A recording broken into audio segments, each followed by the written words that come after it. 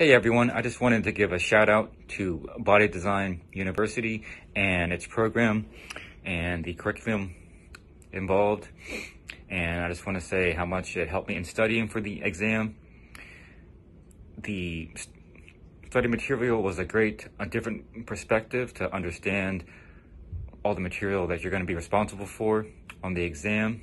The test questions, in my opinion, honestly, were a lot closer to what I had on the exam. They take different concepts and combine them to form a question that's really going to test your knowledge, so you'll be able to pass that exam.